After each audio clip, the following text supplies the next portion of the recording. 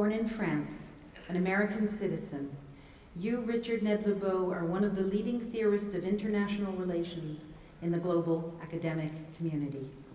Synthesizing the best of American and European political science traditions and bridging the two sides of the Atlantic, your scholarship has provoked debate about strategies of deterrence, the imperative of building a nonviolent world, and the responsibilities and challenges of American foreign policy. We at the American University of Paris offer you an honorary degree for the ethical stand you have taken as a global citizen, urging international responsibility for a world of interdependence, a stand in full alignment with our university's mission. One of your most influential works is We All Lost the Cold War, in which you explore the roots of international conflict with the aim of developing more effective strategies of conflict prevention and resolution. Your most recent book, The Politics and Ethics of Identity, has inspired us, concerned as it is with an identity politics that demonizes the other in order to define and protect the self. In this book, you make the case for more porous, permeable, receptive identities in a contemporary political environment characterized by a resurgence of hardened political identities. Your work refuses the false dichotomy between the ethical frames provided by the humanities and the pragmatism of policy and political choice, and holds out the hope that students such as ours, wearing comfortably their multiple citizenships, can have a powerful impact on the world. Thank you.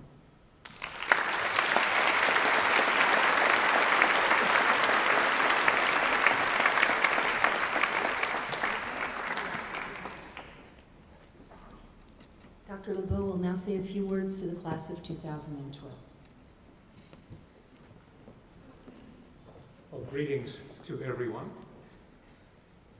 and I'm greatly honored to receive this degree, and I want to thank Chairman of the Trustees Ogilvy, President Schenck, and of course the faculty. My first encounter with an honorary degree was at Yale in 1962 when President Kennedy received an honorary degree. And never at a loss for amusing words, he told the multitude of assembled Yale families that he now had the best of two possible worlds, a Harvard education and a Yale degree. I now have an American education and a Paris degree, but unlike the president, I do not make light of it. I value them both very deeply because they represent important things to me. My American education gave me the modern tools of social science with which I could pursue my research agenda. European and French literature and philosophy have given me insight into the deep questions about society and about conflict, and they have shaped my research agenda. I view this degree as a sign that to some extent I have achieved my goals. So I'm, again, very grateful to all of you for this.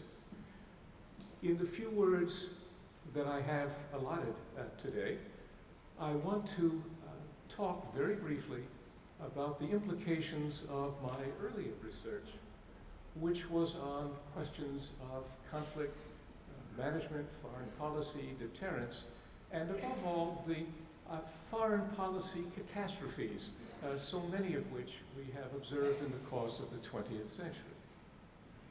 I found that the most common and also the most terrible pathology of all is what we psychologists call closure. This means that we display a preference for our own beliefs, our own opinions, our own information or information that we've generated in preference to the beliefs, expectations, opinions, and information from the outside. To some extent, all of us, including you as graduates, need to march to your own drum and need to sometimes walk in the face of the external environment. But to succeed, you have to be sensitive to it, to the needs, to the opinions, to the goals of others. If I look at recent examples of closure, I could offer you one from the corporate world, General Motors, which nearly collapsed had it not been bailed out by the American government because it ignored the market, convinced that it could just go on behaving the way it did and not become what it did, almost a dinosaur. The American invasion, or Anglo-American invasion of Iraq, offers another example. The Bush administration paid attention only to its own goals, its own interests, its own intelligence, even when it was challenged from the outside, and made no plans for the occupation of Iraq beyond taking over the building that managed the oil industry. This is a classical example of closure, and with consequences that need no further elaboration. Now, it's my view that periodically the United States goes through periods when Americans feel threatened, feel confused by outside events, and like ostriches, hope to stick their heads in the sand and engage in a kind of psychological and informational closure to the outside world. With this often comes hostility to others. We can think about the period of know-nothings in the late 19th century, the fear of communists and anti-immigrant sentiment after World War I, the McCarthy period in the 1950s, and I think again today, since the end of the Cold War, we're witnessing another version of this same phenomenon. Americans are confused by what's happened since the end of the Cold War. They desperately want to hold on to a hegemony which in fact they never had. They are confused and even angered by criticisms of others, of their policies, and most of all by the unwillingness of others to accept their God-given right to lead.